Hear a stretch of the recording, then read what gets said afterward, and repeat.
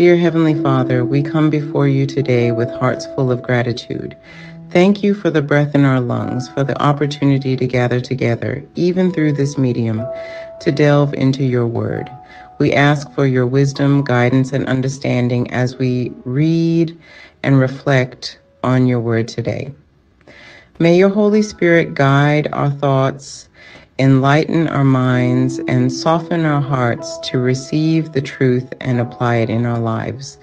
We commit this time to you, Lord, and we ask that you bless every soul who joins in this reading. In Jesus' name we pray, amen. Welcome back, my dear brothers and sisters in Christ.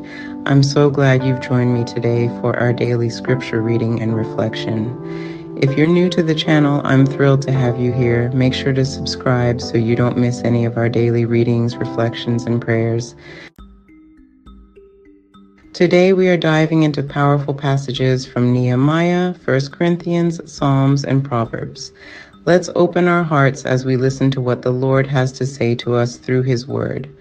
As we begin with Nehemiah chapter 9, verses 22 through 10:39, we see the continued story of the Israelites as they confess their sins and renew their covenant with God. This passage emphasizes God's mercy, the people's repentance, and their commitment to live according to God's laws.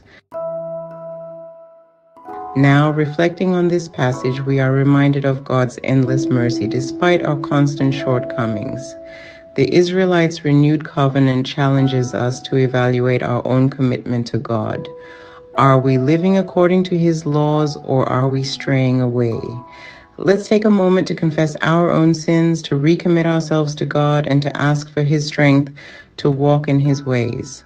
Lord, just as the Israelites recommitted themselves to you, we too come before you in humility. We acknowledge our sins and failures, but we also recognize your boundless grace.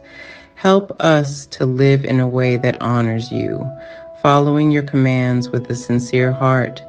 Thank you for your patience with us and for your constant guidance. In Jesus' name, amen. Next, we turn to 1 Corinthians chapter 9, verse 19 through to chapter 10, verse 13, where Paul speaks about his freedom in Christ and the need to be disciplined in our spiritual journey. He also warns against complacency and overconfidence, urging believers to remain steadfast in their faith. Paul's words are a powerful reminder that our Christian walk requires both freedom and discipline. While we are free in Christ, we must be careful not to let that freedom lead us into sin or complacency. We are in a race, and we must run in such a way that we obtain the prize. Let's pray for the discipline and perseverance to stay the course. Heavenly Father, we thank you for the freedom we have in Christ, but we also ask for the discipline to use that freedom wisely. Help us to remain vigilant, not allowing ourselves to be entangled by the temptations of this world. Strengthen our faith so that we may stand firm in the face of trials and continue running the race you have set before us. In Jesus' mighty name, amen. Psalm chapter 34, verses 1 through 10 is a beautiful song of praise and trust in the Lord. David writes this psalm after experiencing God's deliverance and expresses his deep trust in God's goodness.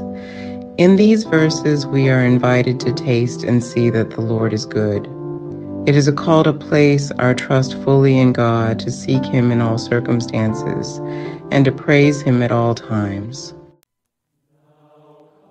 Let us respond to this call with a heart of gratitude and trust. Father, we echo the words of David in this psalm. We will bless your name at all times. Your praise will continually be in our mouths. We trust in your goodness and your faithfulness. No matter what we face, we know that you are with us, and we take refuge in you. We thank you for your unfailing love and protection. In Jesus' name, amen. Finally, we come to Proverbs 21:13, a short but powerful reminder about the importance of compassion and generosity. It warns that those who shut their ears to the cry of the poor will also cry out and not be answered. This proverb challenges us to be attentive to the needs of others, especially the poor and vulnerable. Our actions toward them reflect our relationship with God. Let us ask God to open our hearts to the needs around us and to fill us with His compassion. Lord, we ask that you give us ears to hear the cries of those in need. Help us to be your hands and feet in this world, showing compassion and generosity to those who are less fortunate. May we never turn a blind eye to the suffering of others, but instead be moved by your love to act justly and mercifully. In Jesus' name, amen. So before we close, I want to pray for everyone under the sound of my voice. Wherever you are, whatever you are going through, let's lift it all up to the Lord. Gracious and loving Father, I lift up every person who has joined in this time of reflection, and also lifting up everything that concerns them. You know each one by name, and Heavenly Father, I know you are intimately aware of their needs, their struggles, and their desires. I pray, Father, that you would meet them where they are, filling them with your peace, comfort, and strength. May your word continue to speak to their hearts, guiding them in truth and love. Bless them, Lord, and draw them closer to you each day. I thank you for the community we have here, for the opportunity to grow together in faith, and for your continual presence in our lives. In the mighty name of Jesus, I pray with thanksgiving. Amen and amen. Thank you so much for joining me today. I truly appreciate your support and your desire to grow in your walk with God. If this video blessed you, please give it a thumbs up, share it with others, and subscribe to the channel if you haven't already. Your continued support means so much to me, and together we can reach more souls with the message of God's love. May the Lord bless you and keep you, and I look forward to seeing you in our next video. Until then, stay blessed.